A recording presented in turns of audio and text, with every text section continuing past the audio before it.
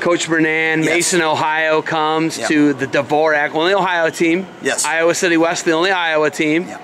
Okay, Lakeland Prep, the only Florida team. Yeah. So, you know, Coach, looking at the tournament, top 4 finish for you guys. First off, 126. That was awesome. It was a great match. He came here. Yep, that's Zach Donathan almost upsets Gomez in a crazy bout, literally last second. Wait till you watch it. I commentated it. But looking at that match, what do you guys want to get out of a match like that? You know, I mean, he's been really close with a couple good kids. Ironman, I think he drew in Mitch Moore first round, took him to, I think it was a 4-2 match. Then bows all the way back and wrestles Tyler Warner, and they lose in, I think, the ultimate tiebreaker. Last 2 weeks, you know, trying to take away from those couple of experiences, comes here, beats a really good kid, the number 2 seed to get to Gomez. He lost to Gomez his freshman year, so, you know, it was a match that he wanted to wrestle. He was looking forward to it, so he got a little excited in the first period when he went up 2-0. Wrestled really tough.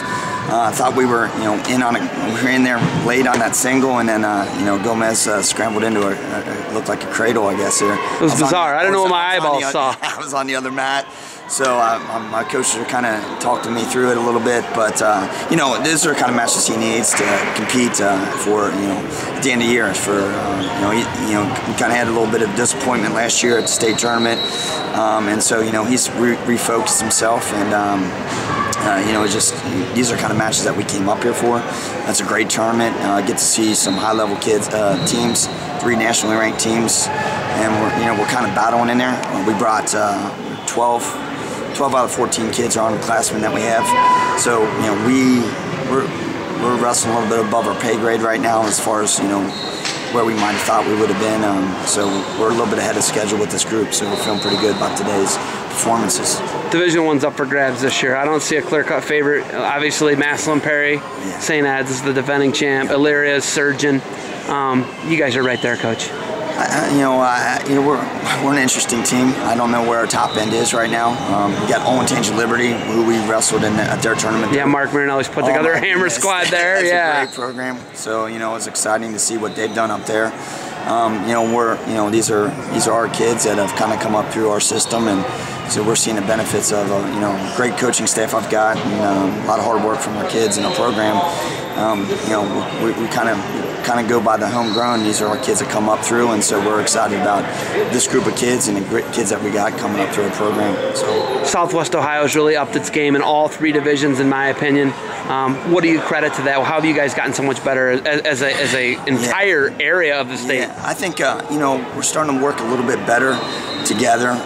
You know, back we used to have the Cincinnati Wrestling Club back when we were coming through and coaching, and so, you know, our kids are doing a little bit more in the off season and working together.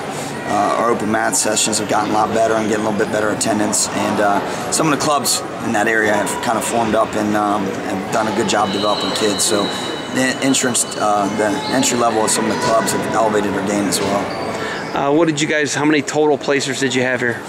8. 8 total. That's pretty impressive, Coach. 8, and we had 12 in the 7 of the 8 are underclassmen. 6 of the 8. 6 of the 8 underclassmen. Yes. Looking forward, how bright's that future for you guys? It's pretty bright. You know, we got to work on our upper weights, and we're getting better there. So if we can keep improving on the upper end of our kids, they just need experience. They're good kids. We just need to get them more mat experience.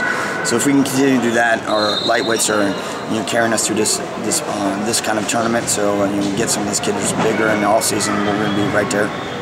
Do you guys have the largest enrollment in Ohio? Is it you guys? Yes, we do now. Yes. You guys have the largest enrollment. Yes. Do you think that helps, you know, having a larger pool of guys? Yeah, I mean, it can't hurt, that's for sure. And so, yeah, it has. It's helped our development. And, you know, we got a great facility. I'd say our facility rivals close Liberties. It's right there. It's right there. No question. You know, our strength room's right there. And, you know, all that's kind of come together over the last 6-7 years. And we're just now seeing the benefit of a lot of that, along with the increased enrollment, for sure. All right, Coach. You got anything else for me? No, thanks, and thanks for coming out here. Being an Ohio guy. Yeah. Hey, thanks for the time. Event. Yep. Thanks.